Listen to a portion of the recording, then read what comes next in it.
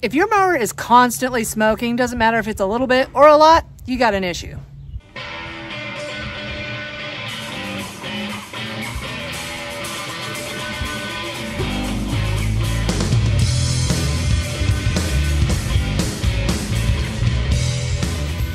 Hey y'all, thanks for tuning back into Chickanic. Hope everybody's having a great week. Is your machine smoking? Doesn't matter if it's a rider, generator, walk-behind mower, or a trimmer. Today we're going to go over why your unit's smoking so you can figure it out, fix it all by yourself, and hopefully save you some time, money, and frustration in the future.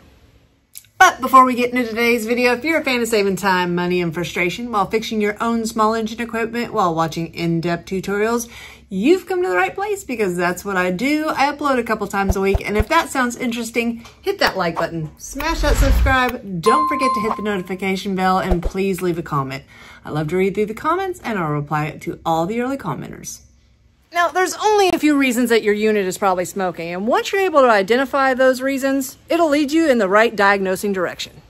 Hands down, the most common reason for smoking is way too much oil. We normally see this after a customer has changed their own oil and they did not know how much to put back in. Now, this doesn't necessarily hurt your machine, it just will smoke annoyingly until it burns all that extra oil off, which might take a while depending on how much you overfilled it.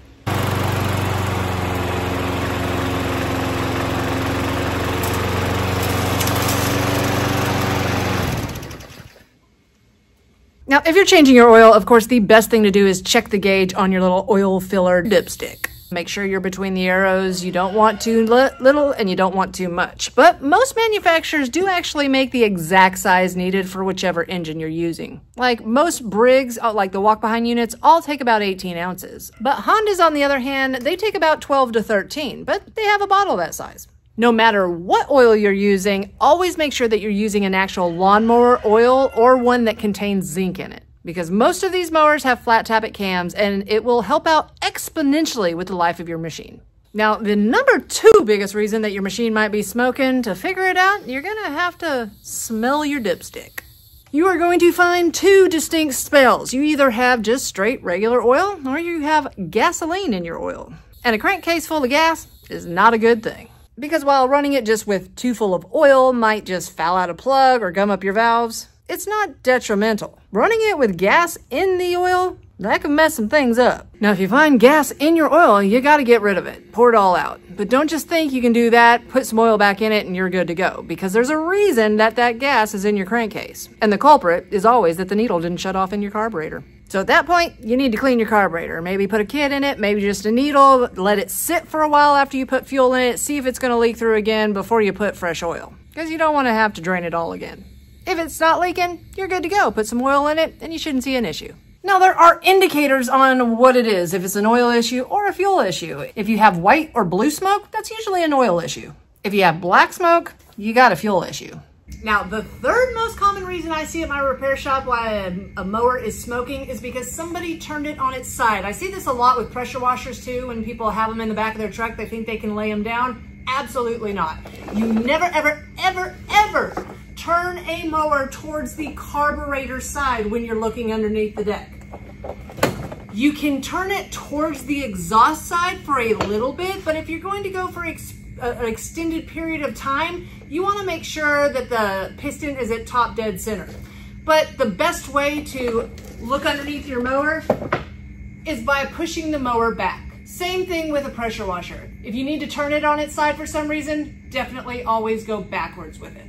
Now, if you had your machine turned towards the carburetor side, it leaks oil into the carburetor. What happens then? You gotta have your carburetor cleaned out. If you have it turned towards the muffler side, it's not that big of a deal because although it might leak a little bit of oil into your exhaust, it should burn out the first time you run it.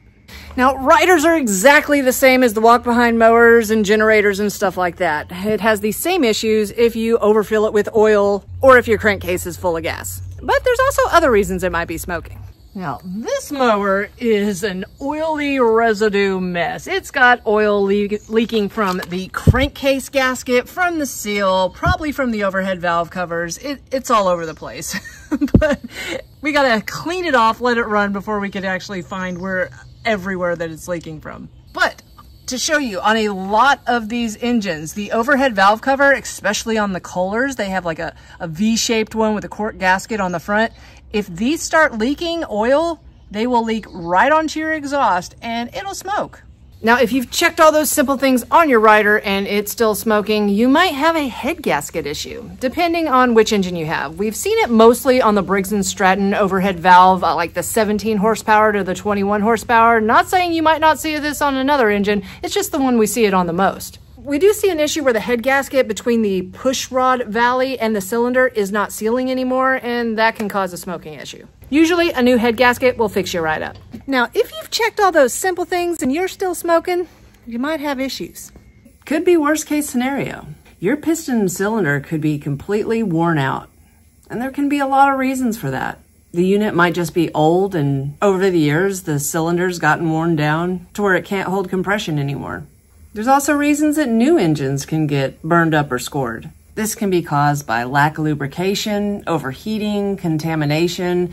I see this a lot whenever somebody doesn't have their air filter on correctly or their air filter missing altogether. It'll suck in debris, rub between the piston and cylinder wall, and score it up. Just mixing your fuel improperly one time can lead to overheating and a complete piston and cylinder score. You might not even notice if you have a carbon buildup inside of your cylinder. Chunks can break off, get between the cylinder wall, and completely burn it up. And unfortunately, if you have a ring issue on some of these smaller mowers, they're just not worth rehoning and putting rings in anymore. They're just too cheap. Now, there are 4-stroke trimmers and like augers and stuff like that. Those I see smoking in the shop a lot, and that's because customers fill them up with too much oil. When you go to put oil in those, you do have to make sure that they are sitting flat. A lot of people think you have to turn them up on their side or something like that. Absolutely not. Have the gas tank sitting flat, and that's how you fill the oil. When you see it rise up to the bottom of those threads, you got enough oil in there. When it comes to 2-stroke stuff, there's only a few reasons it could be smoking. One, you just added too much oil to your gas mix. That's not gonna hurt it. It just might foul out a plug and clog up your exhaust. 2 simple fixes. Your machine might be adjusted incorrectly to where it's not getting enough air and too much fuel. Or like the 4-strokes, you might have bad rings. But the majority of the time, it's one of those two, your oil mix or a bad adjustment. Also guys, it doesn't matter what unit you have, if it's a 2-stroke or a 4-stroke. If your air filter is clogged and it is choking and cannot breathe, you are going to get too much gas. It is going to flood out, it is going to burn up, and it's going to smoke. Well guys, that's about it. Hopefully knowing how to diagnose your smoking issue will lead you in the right direction for repair and save you some time, money, and frustration in the future. So thanks again for tuning back into Chickanic. If you find yourself coming back over and over again, think about hitting that subscribe button. And if you ain't tired of me yet, check this video out right here.